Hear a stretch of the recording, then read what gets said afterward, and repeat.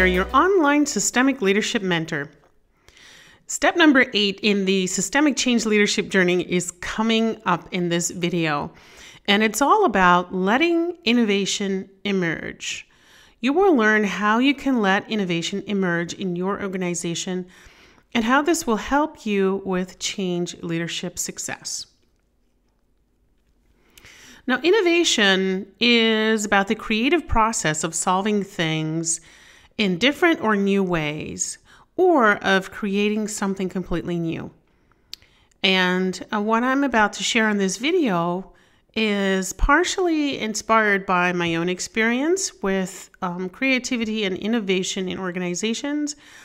And the other part is also inspired by everything that I learned from different speakers in the Systemic Leadership Summit, such as Christian Kromme, Wendy Mahoney, and actually many other speakers as well.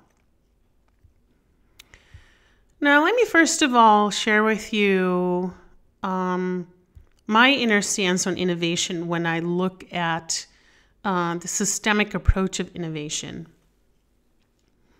And for me, innovation is about a number of things, and I want to share 3 of those things in this video. First of all, it is about optimizing patterns or creating new patterns. And when you look at systems and the network of relationships, the complex adaptive systems that organizations are, when we look through that lens, then something new happens when you change a pattern, when you improve a pattern, or when you create a new pattern of running things. Because usually systems have a tendency to perpetuate patterns. And so things repeat and remain the same. And as soon as you are able to facilitate the changing of the patterns, you have innovation. Another aspect that I want to mention to you is that it's important to look for the potential and the natural movement in a system, because systems always move and evolve in a particular way. And the ways that, especially complex adaptive systems that include human beings or living systems, then there are particular ways and particular patterns through which this evolution takes place.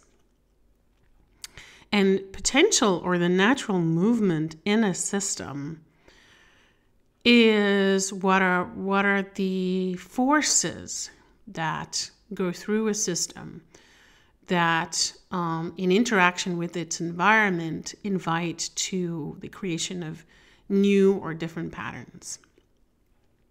So look where the potential is, and there's always something emerging, but it's about our new patterns are going to help a system really unpack that potential.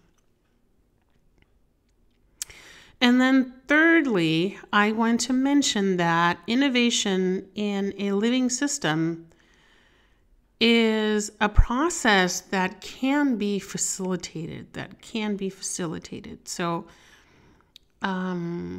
it's not something that you can control per se, because you can't say, let's innovate and create this, because then it's actually not an innovation. It's just a perpetuation of a pattern, because you already know the outcome. But yeah, it is something that can be facilitated or enabled.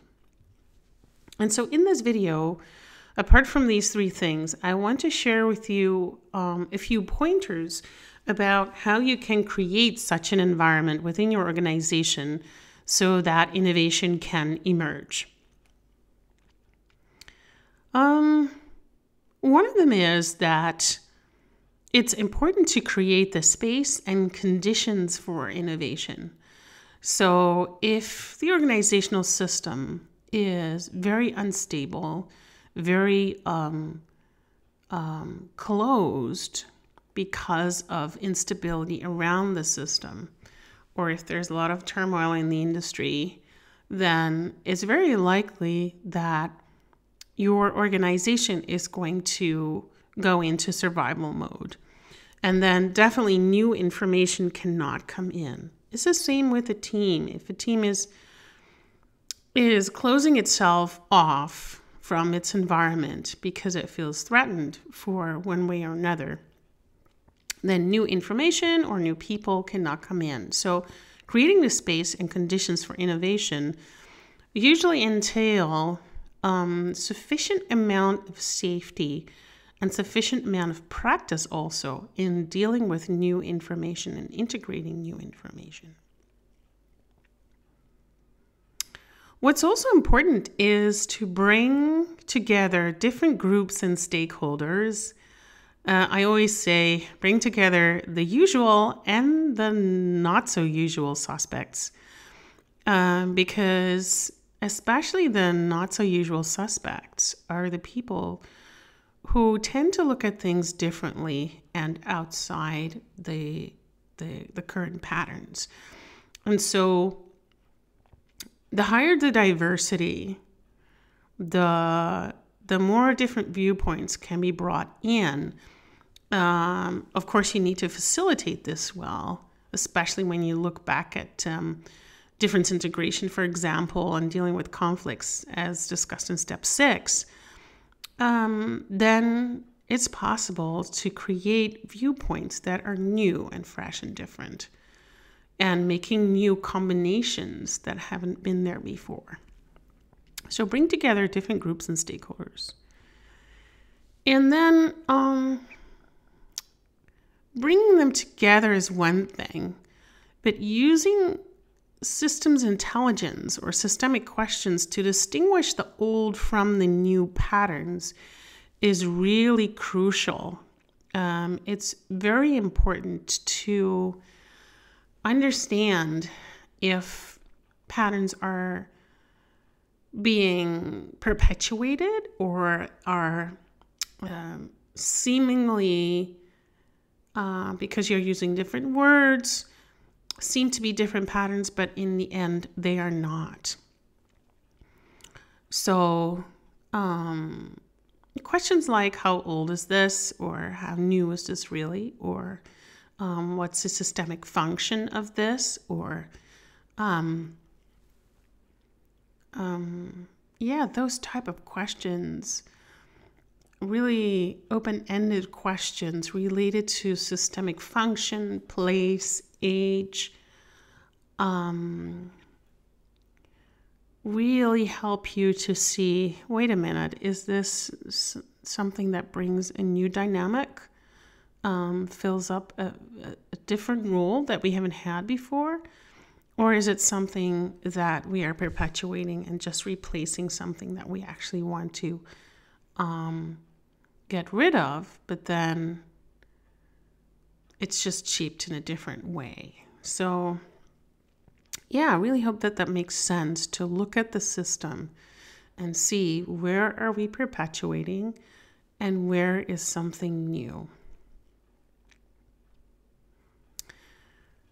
Then something that's closely related to creating the space and conditions in terms of safety also have to do with the encouragement of curiosity. And what this actually does is, by putting on this curiosity, this capacity to explore, it's a guarantee to keep the inner boundaries open, and they need to be open for new information to come in.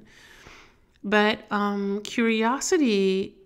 curiosity makes it impossible to completely shut off your boundaries, because that's what curiosity does. It helps you explore something new, something different.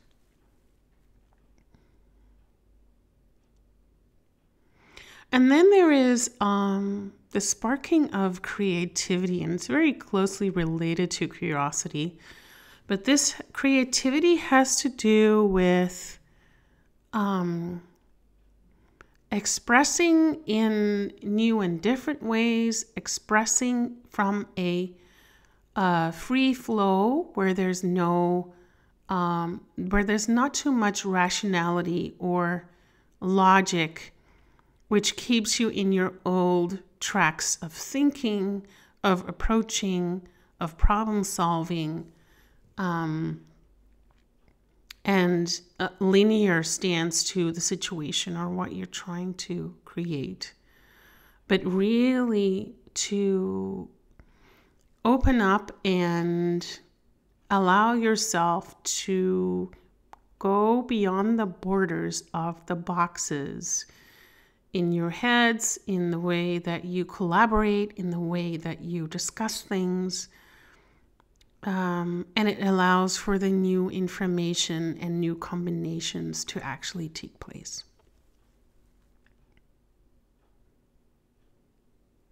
Now, once there are new information, when there's new information and new solutions or new patterns actually emerging, then you should allow it further to grow, to really be visible, and not to shut it down before it sees the light of day. And this has to do with making sure that all solutions can emerge, not just the ones that you want or that you predicted or that you prefer. Because sometimes innovation is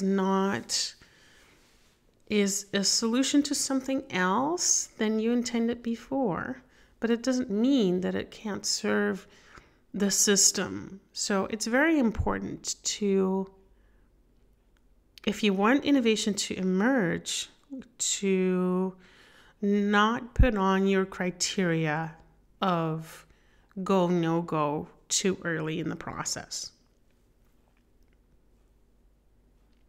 And then lastly, when you want innovation to emerge and really your organization or team to really reap the positive impact of something new, then allow for failing and learning, not just in the process of creating new patterns, but also in the process of selecting and executing them.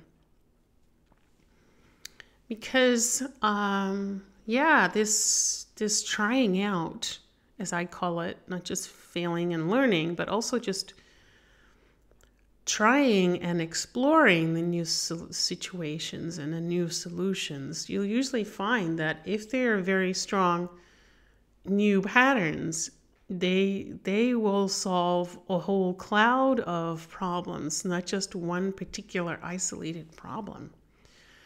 So, allow for failures and learning when selecting and executing new solutions. So these were a couple of pointers on how to let innovation emerge in your organization. And as you know, we're at step 8, and that's only one step in a collective of steps or phases or approaches that make up the total field of systemic change leadership. And so the systemic change leadership journey is a framework that I developed based on my own experience and a lot of input from different systemic approaches and speakers, experts, and practitioners. And it's a framework that we use to help leaders really increase their success when it comes to working with complex change situations and leading them.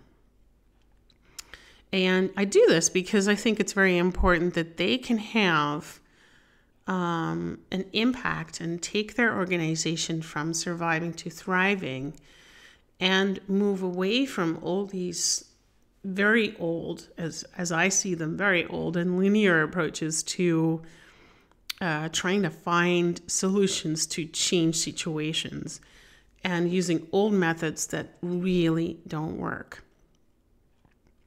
So if you enjoyed this video and if you want to be in conversation about what is it that you can do to let innovation emerge more in your organization, or if you want to learn more about the bigger framework, the Systemic Change Leadership Journey, then book a complimentary call with me.